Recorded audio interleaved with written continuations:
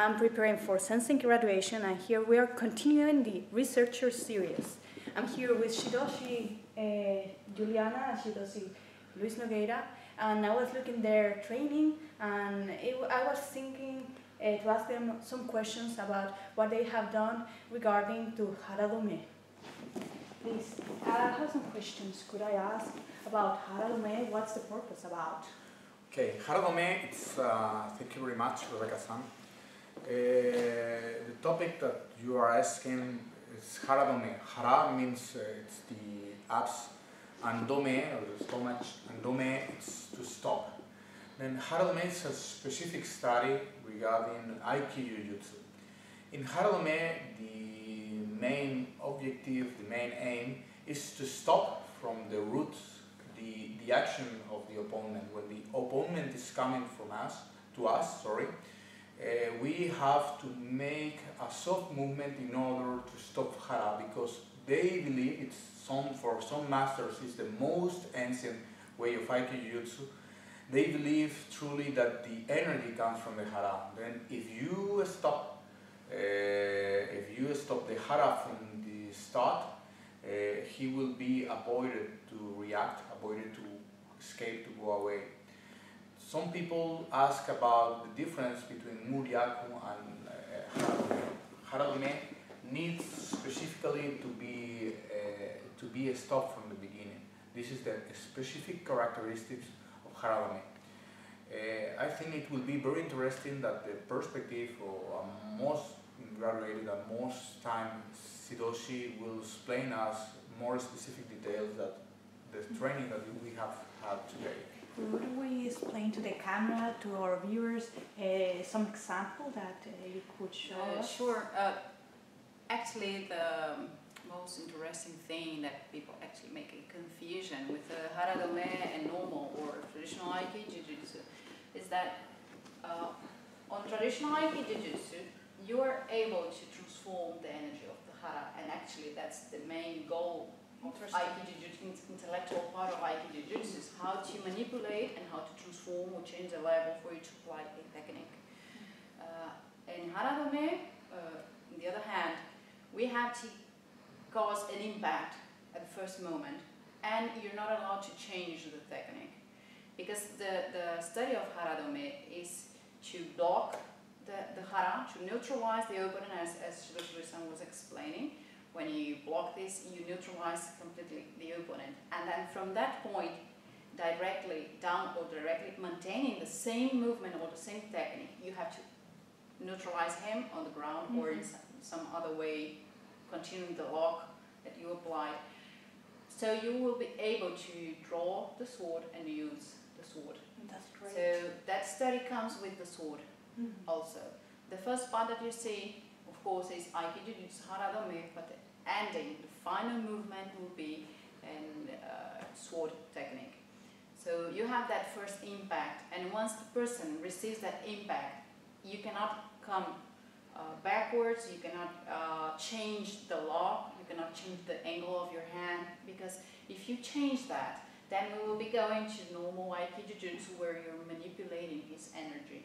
So here we don't have that you-move concept about letting the energy and for you to change it, or actually it's a directly strike to the Hara force. Could I see how do you stop someone coming really strong to you? How it's possible? That's a very good question, because I cannot allow him to complete his energy. Because if he completes his energy, then his Hara will be completely stable. And if he's stable, then I have to manipulate to change it.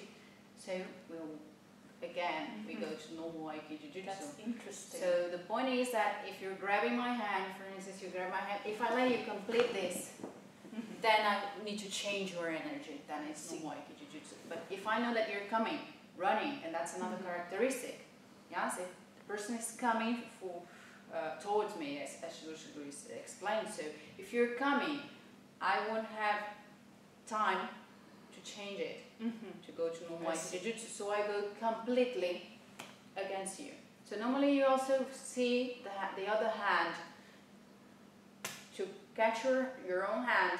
So in that way, if I do that, as you say, a strong person will also get out of the movement again. So it's a very practical, realistic study. When I won't be manipulating concepts of emptiness anymore. I need to count that you're going to take out your hand.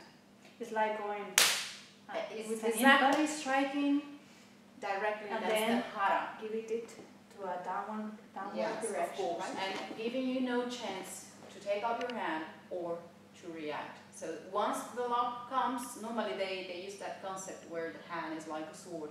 So the hand will be pointing towards you. And once it's there and it's locked, then I go directly down without changing. And of course, if I started like this, the technique will end also on that lock. If he applies me a technique, for instance, if I grab him and I'm coming running and he grabs and he does that, the end of the technique will have to be exactly like that. You can only change the direction of this vector that is coming to neutralize my hara.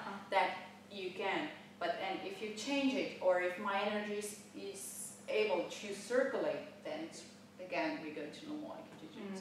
So the technique ends on the same lock that was first applied.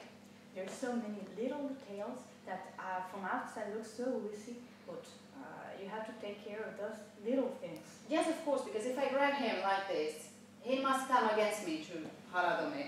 But if he relaxes his hand and just do this small movement, then everything it's out. changed. Everything So it's completely out of Haradome concept. amazing.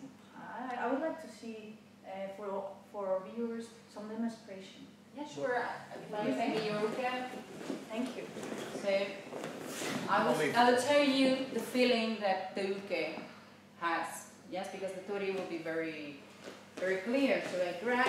In this case, here, he has his hand against me. So for me as uke, what I feel is that the energy comes diagonal. You see, imagine that you have an arrow coming through my chest and coming down. So that's the vector. Okay? So while doing this, of course, my back goes down and behind, and he's blocking my back. The lower back, and my hara now is completely out of action. So he will keep this, of course, down directly. So for me, for instance, listen, continue. If he comes down, the real fall will be like, of course I have flexibility, so this pumps nothing my legs, but possibly normally it's possible to a person that has no flexibility feel up the knees. Of course. So the lock is still the same, he's keeping the same angle, and for me now I have completely blocked my the legs and hara and hip completely. So you can from here, this movement I cannot go out. My God, interesting. Because he's still keeping the pressure. So in this case, he will do something in a way that the first lock will be the same one. So for an instance, he's putting on my ribs and keeping it like this. So I have neutralized also my right side of the body. Okay, as much pressure he applies, more pain I will feel. That's for sure, because I have the wrist in a lock. I see that he's being gentle with you. What I was watching earlier is that he was putting your wrist more in the pit. Of course, like this, for instance, if you come back, listen. If he, as strong as the lock or the angle, more close to my armpit, then I won't be able to take my arms out. And of course, he will continue the pressure. Okay? So in a way, he's using my own body to produce that lock. And you're trapped. Completely trapped. And of course, here we're doing very slow. But in a real situation, what we will see is that it will apply really fast. And also on those reality circumstances, I know that he will apply this, and I am doing everything that I'm able to harmonize with the pain and the lock. But you have to consider that someone that is coming against you, towards you, won't be expecting, it won't know exactly what you're doing. Mm-hmm. So the impact is much more strong. Thank you very much for broadening our knowledge about Haradome to our viewers also. And we will talk the following weeks more about this kind of series. Stay tuned, and thank you very much to all Shidoshis. Welcome.